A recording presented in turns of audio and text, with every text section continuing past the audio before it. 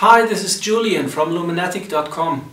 Photo bags are an endless topic for a photographer. Over time, a lot of photo bags amass at home, and you usually have too many or, depending on how you see it, not enough photo bags. So I'd like to give you a quick overview on the bags I am using and describe a little bit what they are about. So let's start with the smallest one here. That's a Crumpler. It's a small day bag. It's called Pretty Boy 7500, and it can hold a DSLR and perhaps a flash gun. You've got a compartment here for accessories like batteries, your wallet, smartphone or something like that.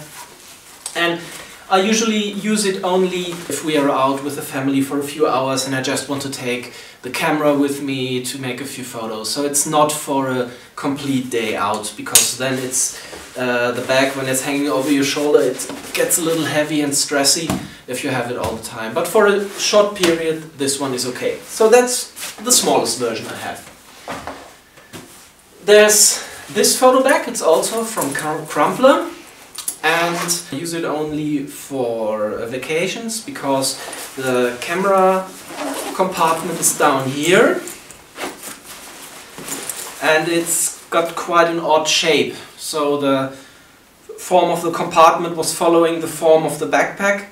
So you can fit a DSLR in here, but there's a lot of wasted space because it's not designed to hold a DSLR, so it's not the most space-saving solution. You can take this out anyhow. Oh, and now I found some scrap and a button here. Okay, that's nice. And in the top part there is a place for a notebook. You can put a notebook in here. So this is usually when I'm on vacation and I need, for example, the travel guide goes in here, and the wallet, and if you need to drink or eat something you can also store it in here. But I don't use it on photo shoots because it can't hold too much equipment. These are the ones I use occasionally and only on small shootings with the family when I'm just for 1 hour away. But these ones here, this one and this one, are the backpacks which I use regularly on shootings. This one is from Lowepro and it's called, where's the name again? Flipside 400 AW.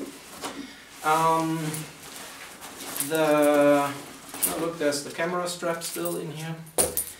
And the zipper for opening the compartment with the camera is here on the back. So if you carry the backpack like this, it's good against stealing, so people can't, without you noticing, open it and take away the camera. The bag here is for, the compartment here is for everything else, so batteries, filters, anything you'd like to carry. It has straps or side pockets for a bottle of water, or you can attach your tripod here. It has also, for bigger tripods, this here, you can fold that out, put the tripod in here, fasten it with this one, and you're ready to go. Also, because this is an outdoor backpack, this can hold quite some equipment. It has a compartment down here with a rain cover. The rain cover folds out, it's attached to the backpack, and you can put it over here and then your gear is protected against rain. As I said, I'm using this backpack quite often on photo shootings because it's mainly for equipment, so the space is 90% usable for equipment. And here you can see the inside. So usually I have a DSLR here, another lens, tripod, and anything you'd like to carry here, so that can hold quite some equipment for a decent photo shoot. If you've got small travel-sized lighting stands, then they can go on the sides, and you can carry the flash guns here, so you can be very mobile with your small on-location photo shoot. That's what I use quite often. The only disadvantage here is it can't hold a notebook.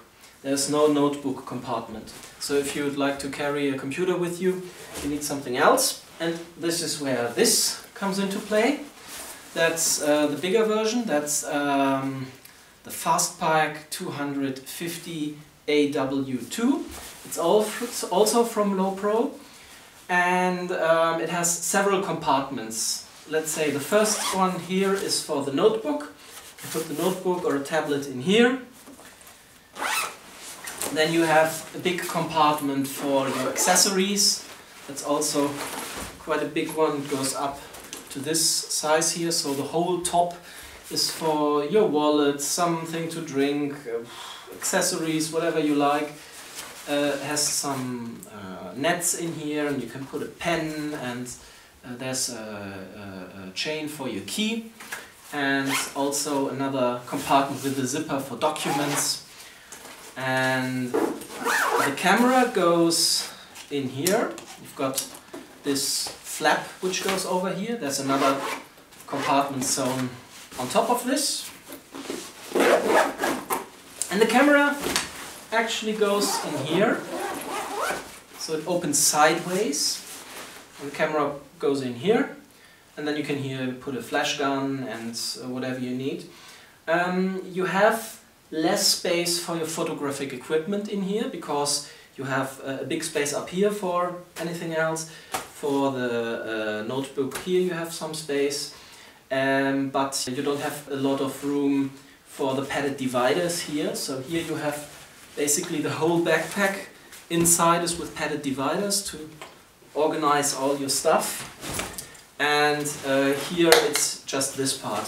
But the trick, the idea behind this one is that you have fast access to your equipment.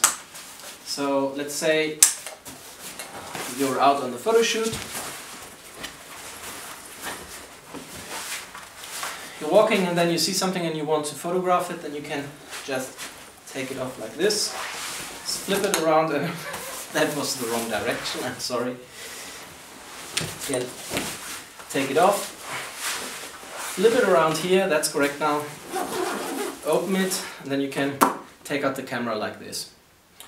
I'm not going into all the details. There are also some smaller pockets for memory cards and other stuff. And this one I use when I need to take a notebook, obviously. I used it for the BMW Motorrad Days in 2018, because I was holding a presentation there on motorcycle photography, so I needed the notebook. I was also traveling with the bike. So this is a larger backpack, if you compare these two. But they are, let's say, each backpack has a special purpose, and this is if you need more equipment, and this is if you need still carry a lot of stuff, but also need a notebook. But the main bulk of my luggage, of my photographic luggage, when I go shooting, is in this case. That's a Peli case. They are virtually indestructible. They are also used by the military. You can take them into the desert, throw them into the water. They are ultra robust. And I have organized most of my stuff in here. See, nothing falls out. So there's some stuff missing now because one of the cameras is recording here, the other one is upstairs. But you've got, this is a Peli 1560 with padded dividers and this top inlay, and here you can transport everything. This is what I take on the photo shoot. So all the equipment is in here.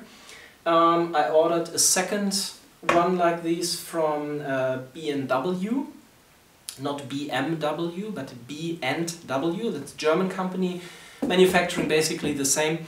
And this will be for the lighting, because I now switched to big studio lights, Godox flashes, and they didn't fit in here anymore.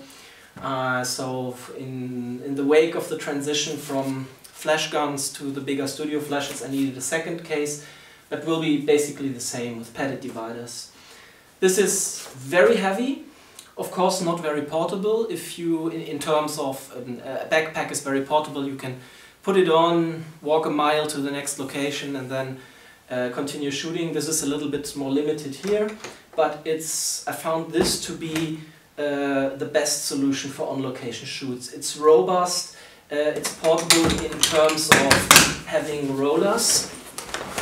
Here there are rollers, and it also has an adjustable grip, so you can pull it like a trolley. And it's dust proof, it's waterproof, and yeah, as I said, virtually indestructible. It's not inexpensive though, but it's a very good investment if you want to protect and carry your gear. So that's basically the equipment or the bags and cases I am using. I hope I could show you something you liked, and see you next time. Thank you very much.